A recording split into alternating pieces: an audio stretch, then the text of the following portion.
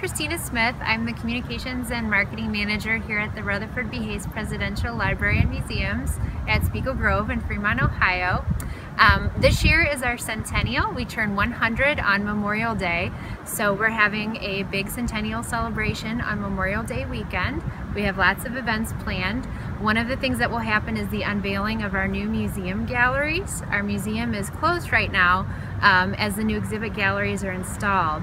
And they're going to tell the story of President Hayes in a bigger, bolder way. They'll have more writings from President Hayes, from his diary and letters, more photos that kind of give you a more perspective of him and his experiences, and also his wife Lucy's experiences.